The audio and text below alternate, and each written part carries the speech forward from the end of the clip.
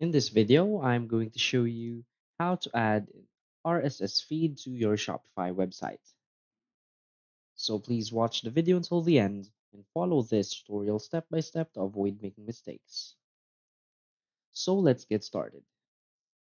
So the first thing you want to do is go to elfsite.com. So this website lets you have uh, free templates of widgets that you can add to your website. Simply create an account or log in. Now from here, click on widgets and simply search for RSS feed. And as you can see, a RSS feed widget will appear right here. Simply select it, and you will have multiple choices of templates just right here. So let's say I'm going to just use this slider template. So simply click on continue with this template.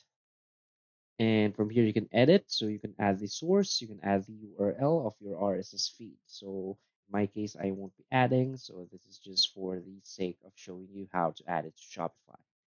Now simply click on add to website for free.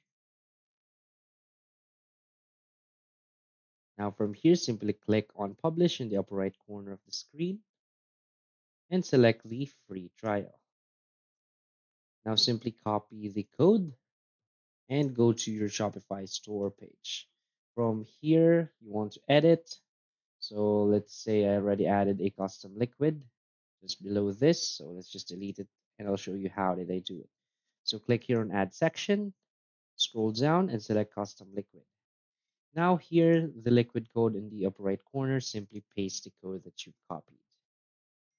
So just wait for it for a few seconds and click on save. And the RSS feed should appear here. So as you can see, the RSS feed now appears in your Shopify website. So that's it. So if you find this video helpful, please hit like and subscribe. Thanks.